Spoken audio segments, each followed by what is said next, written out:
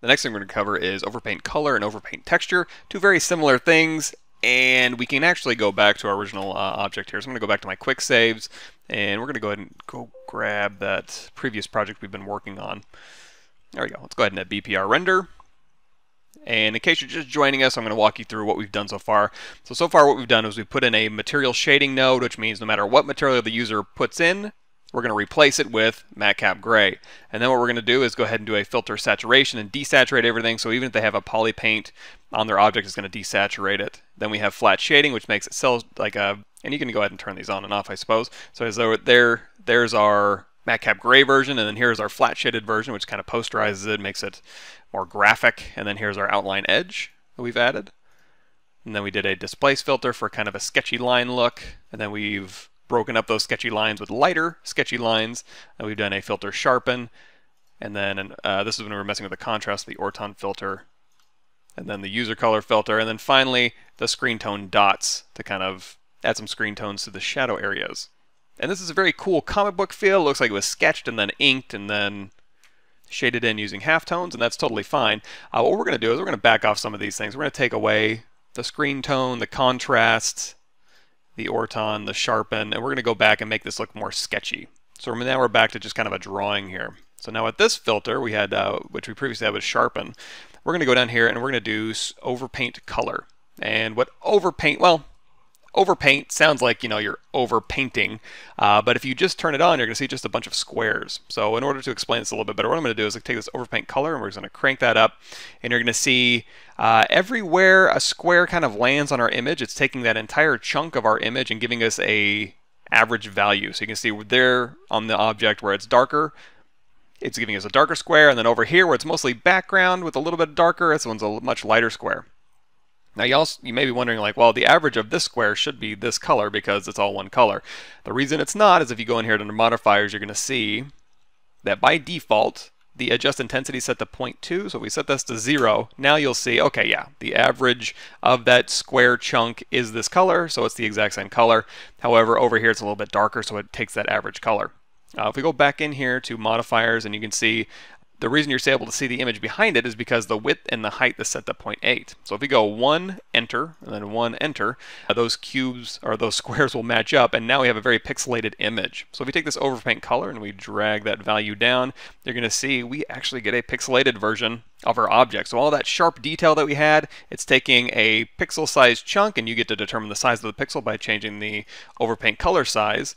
And then it's taking the average value of that chunk. So you can very easily get a pixelated version of your image using this method.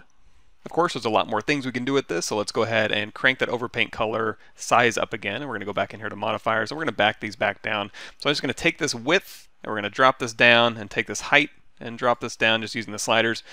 And I'm also going to go down here to this adjust intensity. I'm going to drop that back down as well, just so we can see all the squares that are composing this image. Now I'm just going to go through all of these options while we're sitting here talking about it, and we'll see if we can come up with something cool to do with this. So base orientation, you're going to see we can go ahead and rotate these squares in any direction that you'd want. The size by intensity, if you crank this all the way up, you're going to see, and that's like, actually let's change this width and height back to 8. So 0.8 and 0.8. Now you can see a little bit better where it's lighter, the squares are bigger, where it's darker, the squares are smaller. Of course, you can invert that by going size intensity to -1, and now you can see the dark squares are bigger and the light squares are smaller. Width and height we've already talked about. You can also do rotated offset, and that just kind of moves these things around. Same thing as horizontal and vertical offset. Alpha adjust intensity we talked about. You can either make these squares darker overall or lighter overall. We'll make them slightly darker so you can see them. Adjust hue and adjust saturations isn't going to do too much because we aren't working with a color image. We'll work with a color image in just a second. But adjust saturation, if you turn it to the right, will actually falsely or just arbitrarily saturate your image. But if you had color, you could desaturate it using that. X slope is going to turn it into triangles one way and then triangles another way. So you can play with that value. And then drop shadow is going to add drop shadows to your square here. And you can change the shadow brightness. So you can see here it's a very bright shadow. In fact, you can almost turn it off completely by setting it to 1. And then actually it doesn't turn it off. It just makes it the same value as the overall chunk or the overall square that it has. However, we drop this down to a very small value. It's a very dark drop shadow. And then a horizontal offset for that drop shadow. If you turn these both to 0, you can essentially hide the drop shadow behind the object. And then as you crank these up, that'll go ahead and offset that shadow just a bit, down and to the side. Colorize isn't going to do too much just because, again, we're working with the grayscale image. But if we go back up here and we go back to our Overpaint color and we crank that down and we make it very small, you can see we're actually getting kind of a cool effect. Kind of looks like it's printed on some plastic weave here. So if we, again, crank that back up and you play around with these values, you can make it actually look like a canvas weave if you wanted to. We could, say, make that width and then over crank the height. And then again, if we bring this down, you can create kind of a texture for the overall image or the overall canvas. Now, of course, you can set this to just your object here, or you can set it to just the canvas, or you can do a little bit of a blend between both. We'll go ahead and set this to 0 for now. Let's go ahead and crank this up. And underneath the modifiers, let's talk about this side over here. We have orientation variation. So no matter how you're oriented, if you crank this up to, say, 35, that's going to give you, in this case, 17.5 degrees one way and 17.5 degrees another way.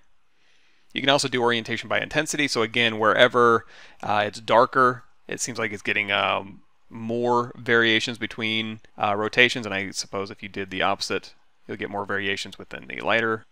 Width variations, you can vary that width quite a bit. And then if you've ever played with nanomeshes, this is very similar. You can just adjust by height and width and size variations, all sorts of cool stuff you can do. So we do height variations here. Again, it's just adding variance.